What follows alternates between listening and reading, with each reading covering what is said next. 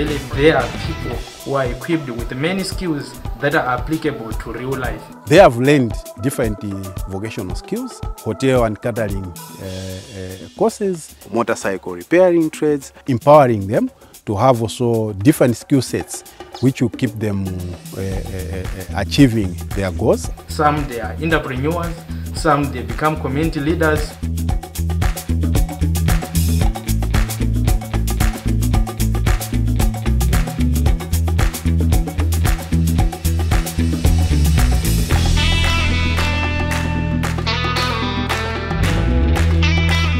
Instead of waiting for employment, you learn some different skills, different activities, so that you can also survive for yourself without depending to someone.